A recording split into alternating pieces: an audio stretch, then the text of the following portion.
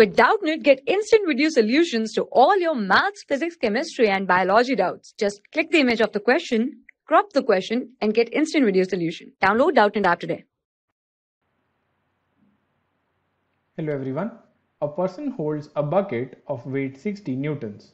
He walks 7 meters and along the horizontal path, then climbs up a vertical distance of 5 meters. The work done by the man is. So the question is asking us to find out that what is the total work done by the man if he holds the bucket of weight 60 newtons and walks 7 meters along the horizontal path and then climbs up a vertical distance of 5 meters.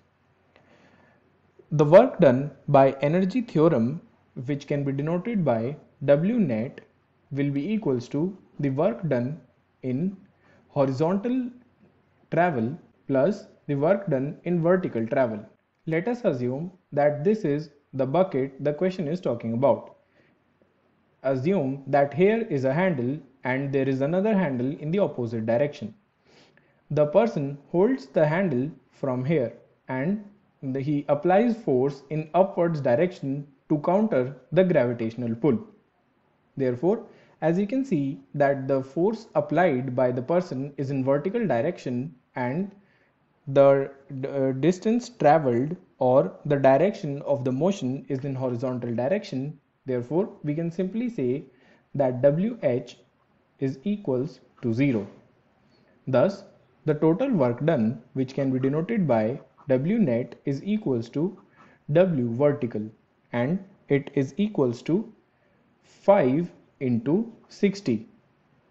Therefore, this implies that the net work done by the person on the bucket is 300 joules. Therefore, on calculation, we can say that this is the answer and the option correct is A. Thank you. For class 6 to 12, IIT JEE and NEET level. Trusted by more than 5 crore students. Download Doubtnut app today.